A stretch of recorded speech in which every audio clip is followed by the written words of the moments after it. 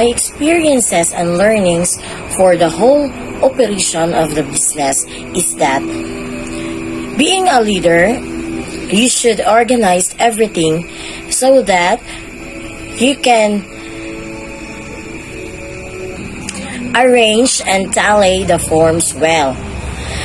The most important thing in the business is that your strategy on how to market your product, since it is the best way on how to dispose it and able to sell it.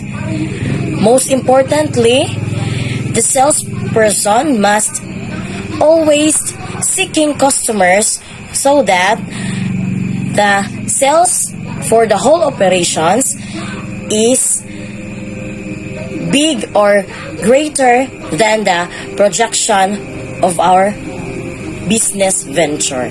Thank you and good. On the 20th week operation of our business, we sold 8 pieces of strawberry runners.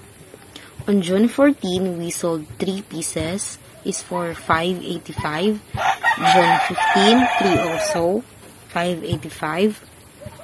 June 16, we sold 2 pieces, $3.90, for a total of $1,560. $1,560.